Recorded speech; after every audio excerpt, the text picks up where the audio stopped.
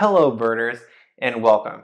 Today we're going to be going over your expectations associated with the introduction and research plan. Now I want you to keep in the back of your mind two key factors about this assignment. One, it's like the bigger beast assignment associated with the 2.6 demonstration of understanding, which kind of got your feet wet.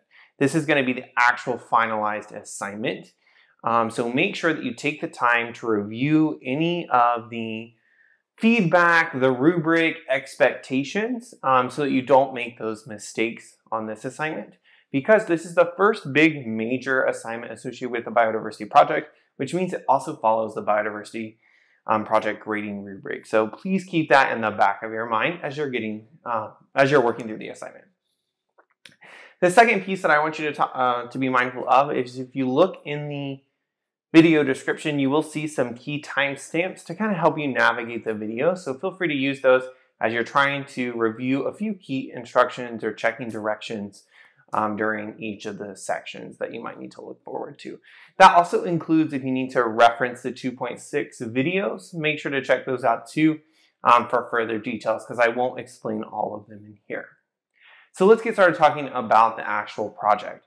So I'm going to give you 4 days to work on this assignment, 4 class days. And now, of course, remember this is an agenda. So you might not follow the agenda. That's okay. My expectation is day 1, you're focusing on analyzing your study locations. Day 2, you're going to be looking at study design and research. Day 3, procedure and review. Day 4, finishing everything up. Now, of course, it might take you a little bit longer to do one or do the other. That's okay. You should have a pretty much better understanding of time associated with each section. Well, a little bit compared to the 2.6 demonstration of understanding. So definitely use that as your template as you move through it. But do remember that you are working on this as a group. So this is one assignment for your group, not one per individual group. So so ensure that you're being an active, engaging team member and you're contributing equally so that the assignment goes much more smoothly. Now the first section is analyzing your study sites. Now I'm not going to really touch on a whole lot of these details because most of these details are identical to what we were seeing in the 2.6 demonstration of understanding. I do want to point out a few key pieces just to make sure. So instead of doing one site like we did in the previous, you're going to be doing 3 sites. Or 2 or 3 sites, depending on the size of your group. If you're 2 people, you should have 2 transects that you're monitoring. If there are 3 people, you should be monitoring 3 transects. So be mindful that you're going to be taking study site data from each of those sites. So if your transect's in Bull Creek, then on Bull Creek or the Bull Creek Greenbelt, you're going to be taking data associated with your study site is going to be that Greenbelt area. So remember that as you're collecting that. The second piece that a lot of times happens here, since there's a lot of locations, so 2 or 3, make sure that you're writing it very cohesively. So you're trying to create dialogue that is much more easy to read and not necessarily a list of facts and figures. So keep that in the back of your mind. Of course, you can create a list of them and kind of bring it together and form it together towards the end. That's totally fine. But just keep that in the back of your mind. Because it's much easier to read and it looks much more professional the more cohesive the document looks and feels. Another few key pieces is don't forget that recording to the 100th place on measurements, that's a common mistake I see. The second thing is topography is normally recorded in feet whenever you're looking at it, so make sure to convert that to meters for the document, all metric measurements. The other piece that we normally see is don't forget metric distances. So remember, if I'm saying something is close or right beside or right across the street, that perspective can be a little different for everybody. So make sure to include a metric distance for context just because that helps to ensure that I know how far your close is whenever you're providing distances. But that's a little bit about analyzing study sites. If you need more details, feel free, watch the 2.6 demonstration of understanding, and just note that it's the same, it's just now for multiple locations. The next piece is your study design and research. Now this will change. So in the original assignment, we asked you to compare your study site to Walnut Creek Metropolitan Park. And we wanted you to kind of think about, okay, what could I study? What variables make sense? And this is to get you thinking about good study design. And we went through all the examples. We played a little game where you looked at different ones, which were right or which were wrong or which is better. Definitely take the time to review those because that will help you in designing your study. Now, one major, I feel like, confusion that I see is remember that you're comparing these three areas. So I might have a transect in Walnut Creek. I might have a transect in Mayfield Park. I might compare, birds have a little more flexibility because you're looking at an individual transect, right? Because you're walking a line within a park. So if you want to compare distance to water because all your transects are different distances from whatever water source is available in the park, go for it. That's a great study design. Maybe you want to look at topography because each of your transects are at different topography. Awesome. Maybe it's not that your transects are at different topography, but the average elevation in the parks is drastically different. That's also okay too if you want to think about it as the population at the park, or if you want to think about comparing the population near your transect. So whichever perspective you use, that's fine. Just make sure that it makes sense for what you choose in terms of the study design.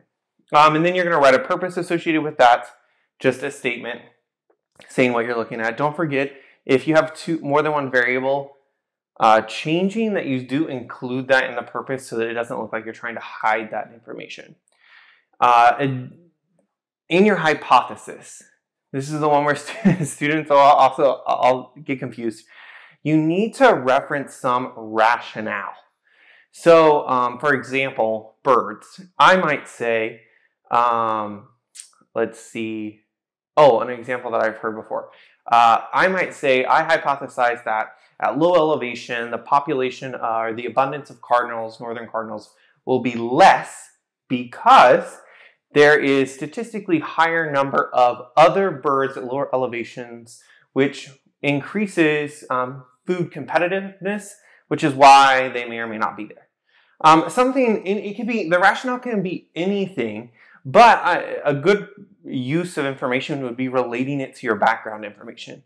So when you're doing your research, if you find out that, I don't know, they're more highly competitive for blank, they feed more by the water, they prefer this type of tree, they prefer whatever, that information is key to help you predict your hypothesis, because it would make you seem very unprofessional and uneducated if your hypothesis is contradicting what the study is saying. Now, of course, you could be challenging what the studies are saying, and that's fine.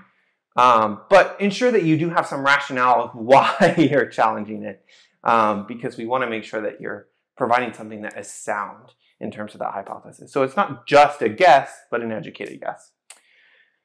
Again, you're going to provide that design of study. Don't forget birds a little different. Make sure that you include an image of the parks, so where they're all located in Austin. That's explained in the mapping.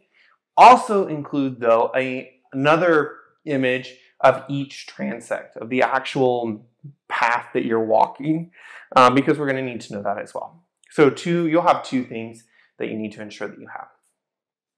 Then, of course, your background information, which I referenced as part of the hypothesis. You will need 3 scholarly sources. Scholarly. As I'm grading your scientific literature, remember scholarly means that it is a peer-reviewed research study. It's not an article that I'm reading on blogs.com. It's not an article that I'm reading on necessarily like Scientific American and such like that, because sometimes they are peer-reviewed articles, sometimes they're opinion articles. So make sure that you pay attention because your sources should be associated with peer-reviewed scientific study. Now, a lot of times students automatically look for specifics. So if I'm studying northern cardinals and elevation, I'm going to go into my little Google and I'm going to Google northern cardinals and elevation. Okay, there might not be studies on that. There might not be studies here in Austin. There might not be studies with that specific bird type or anything like that. Remember that your studies can be broader. So they might be a different type of bird. They might be in a different location in the world. They might be drastic changes in elevation. It might be on the opposite. So maybe I'm studying elevation, but I'm going to include a study about water availability because I'm going to argue that that's not going to impact it. I'm going to argue that my variable is going to impact it if I have compounding variables or such. So keep in mind that what research studies you use don't necessarily have to be directly related. They can also be indirectly related as long as the rationale is sound. Now ensure that when you get these research studies, I would write them, again, cohesive discussion. And you're ensuring that you're presenting the study. You don't have to put the title of it in the paragraph. You can just put a study done by blank and blank, who are the authors. Talk a little bit about their methods. Talk a little bit about their results. And ensure that that's connecting to your study. That's the main piece. Why does this research study actually relate to what I'm discussing? So please make sure it doesn't need to be 6-paragraph summary of the 8-page study. What it needs to be is concise but meaningful language that's connecting those two pieces, your paper plus the study article. So keep that in mind as you're working through the background research. I would highly recommend don't assign one student to do all background research. That normally ends up in a very bad situation. So I would just advise against that. Now, procedure and review. There are extra sections that are a part of this one that are not a part of the demonstration of understanding. The first one being a natural history. So since you're birders, you're studying a particular organism and we need to know about that organism. So ensure that you're providing details, a lot of details about your organism, behavior, habitat, where they are, where they live, what they eat. And there's a lot of details of what is expected, what should be included in that here, as well as in the handout, which is included in the resources module. So review that. The materials and procedure can be basically verbatim what the handout says. Of course, write it in the terms of a student and in your own words. So for example, on the handout, it might say, before each data collection, ensure that you create the table that's referenced in example A in your composition notebook. Okay, that's irrelevant. The people reading your study don't care that you made a table in your composition notebook. They want to know what were you recording. That's what I mean by not student instructions, but researcher instructions. So that's what the change should be between materials and procedure. But they can be pretty much referenced right from that handout. So check the handout for that. The second two are just references and review. Ensure that you're providing references in text and at the end. We're going to follow a different guideline so that you get used to being flexible. You've probably in your whole career used MLA and APA. Well, in the scientific community, we are not that consistent. Most journals have different expectations depending on what journal you're publishing to.